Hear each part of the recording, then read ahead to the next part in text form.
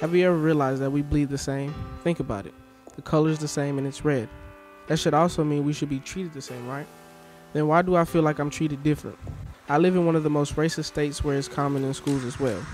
With the town having a history of being segregated, I think it's still present. 95% of the teachers don't look like me.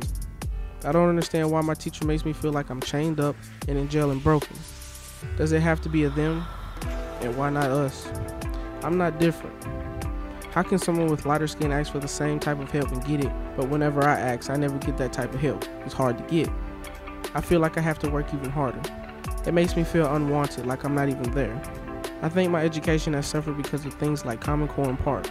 It's putting a strain on me and my learning, things that are not on the test, and things that they think we already know, but we have been taught. The only way I see this could change is by bringing higher authority into the problem, making them aware, and also bringing in more teachers regardless of the race, and that could represent me and understand my challenges. We're supposed to be all equal, but we're all treated differently, and it makes me feel confused. I thought we were there for one thing, to learn the same thing and not be left behind.